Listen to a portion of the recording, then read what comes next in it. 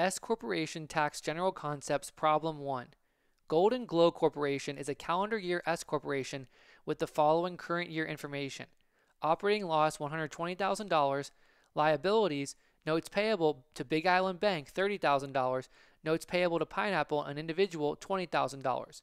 On January 1st, Pineapple bought 60% of Golden Glow Corporation for $45,000.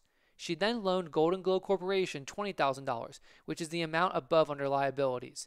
How much of the operating loss may Pineapple deduct currently?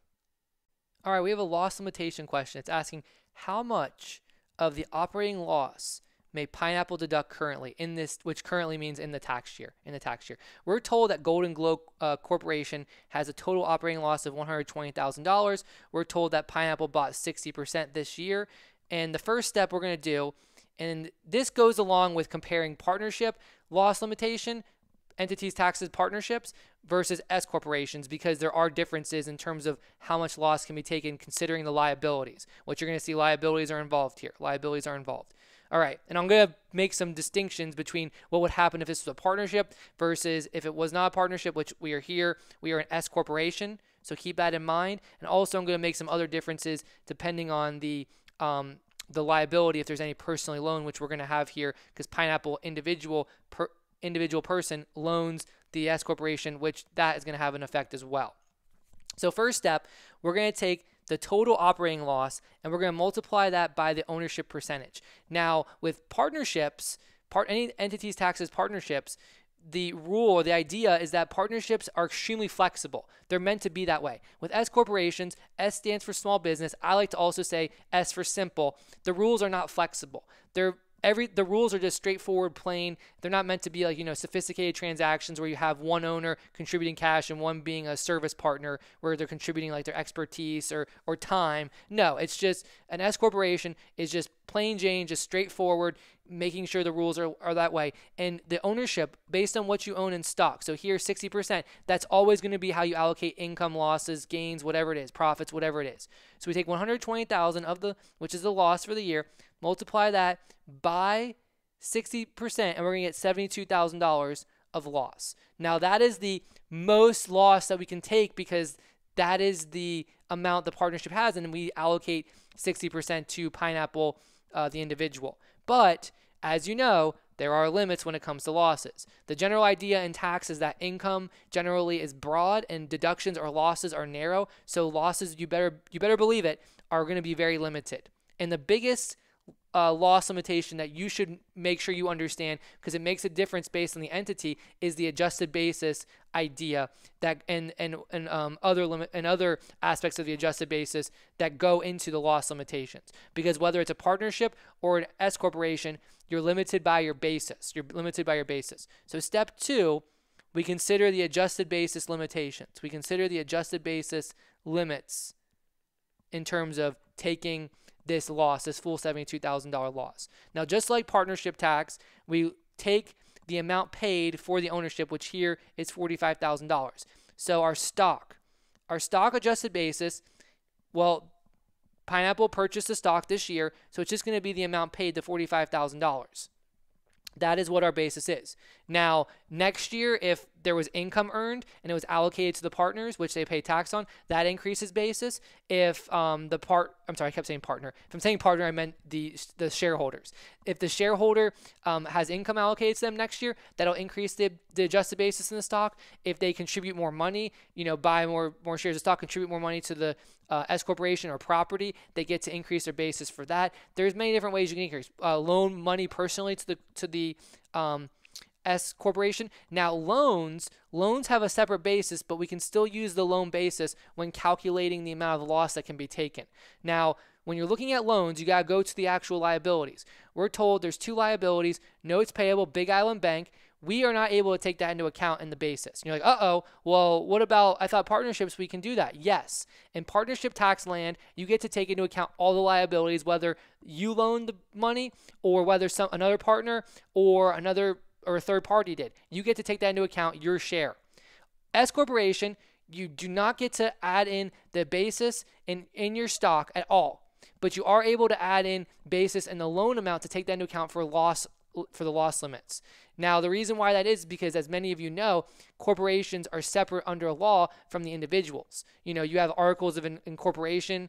The idea there is kind of like its own birth certificate. They're basically living, breathing entities. Well, they're not really living, breathing, sorry. But they're basically, a corporation is a separate entity, a separate being for legal purposes, versus a partnership is just made up of the owners, like a sole proprietorship. Just, with obviously some differences there in terms of depending on what type of partnership you are, there's liability involved. Like a limited liability company or a limited liability partnership, you're going to have pretty much full liability protection in many regards.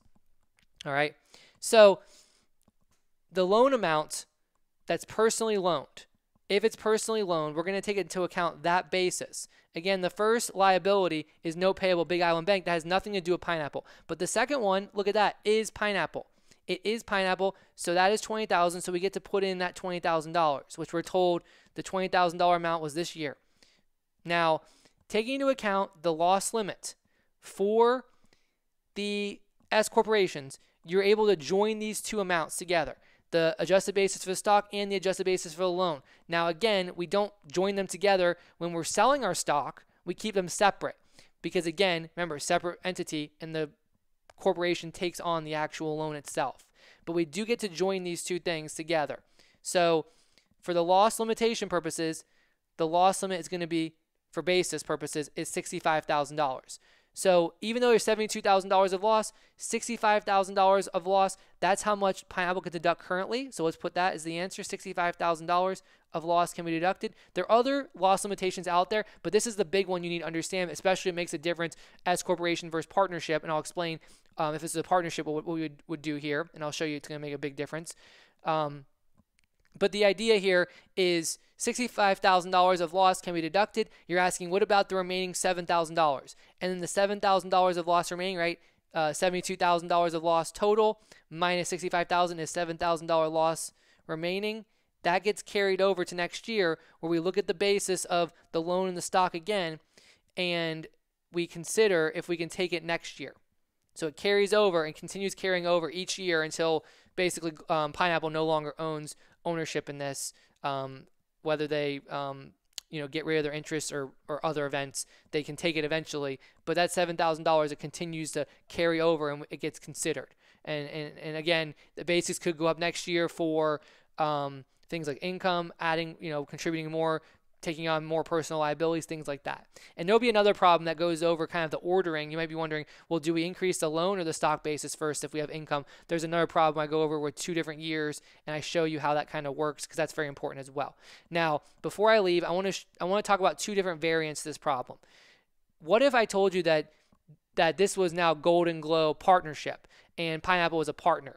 Well, regardless of whether Pineapple individually loaned it or not, you would join together the 2 loan amounts, the $30,000 and $20,000, and we take 60% of that. So it'd be $50,000 total liabilities, and we would then take 60% of the $50,000. We join them together. $30,000 plus $20,000 is $50,000 times 60% is $30,000, and then we'd have $45,000 is the amount contributed plus the $30,000, the 60% portion. That's $75,000 of loss limit, and then you could take all $72,000. So you're like, yeah, that's interesting. So being a partnership, it gives you that advantage. Now again, remember that $7,000 of loss, it would carry over if you're an S corporation, so you're not able to, or you're not losing that benefit of the loss. It's just carrying over. But timing in tax, just like anything in business world, makes a big difference, because generally you want to accelerate deductions and losses due to time value of money, right? $1 of tax savings today is worth more than $1 tax savings in the future. Holding aside, changes in rates and, being in different brackets next year and things like that. But generally, you want to accelerate deductions. You want to defer income. So that's what would happen if it's a partnership. We basically would combine both liabilities. We wouldn't even care who the note payable is to. Could be Pineapple, could be, Papaya. Doesn't matter. Doesn't matter who it is. We get to take a portion of that 60% of the total amount of liability, which would be $50,000 here, right? $30,000 plus $20,000. 60% of that.